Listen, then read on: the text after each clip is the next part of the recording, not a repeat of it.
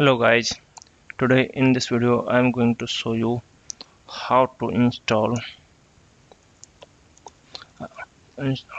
a Brave browser in Mac.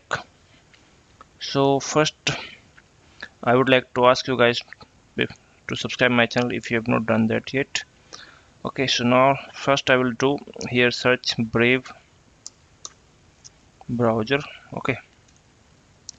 And it will take me to brave.com website. Here I will click on it and it will open this, and just you need to click on this download Brave button. And it will automatically start downloading the browser.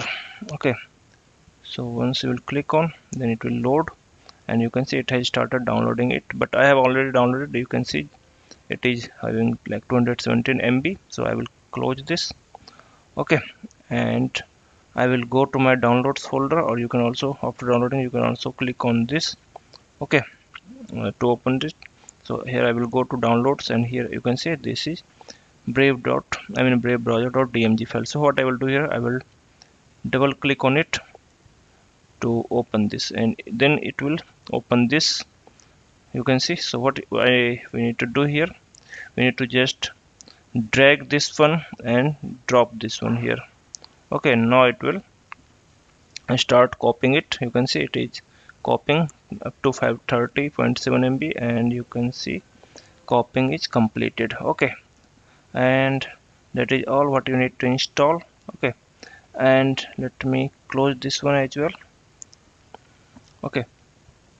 And then here I will go, and here you can see locations coming in browser. So what I will do here, I will eject it because I have done the installation. And now what I will do,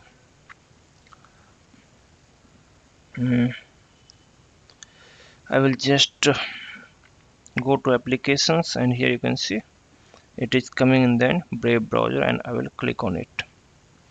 Now it will open the Brave browser here. And now I will click on here, open.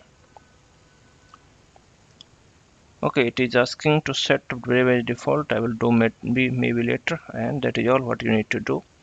And installation is done, and you can just simply go ahead and start browsing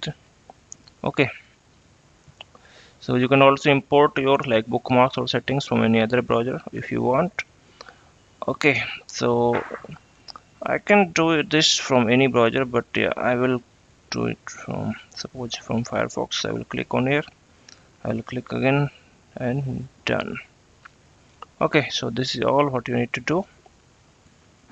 So this, like this, you can see, and you can also set like few features here in the Brave, like you can see the news or something, and by default you can also use these are the news started coming. So it is basically mostly used to for those who want to have a secure browsing. I mean, not secure actually, like ad blocking, or you want not to be followed basically from any crawler what you are doing over the internet. So that is all guys in this video. Thanks for watching, and don't forget to subscribe my channel. Thank you.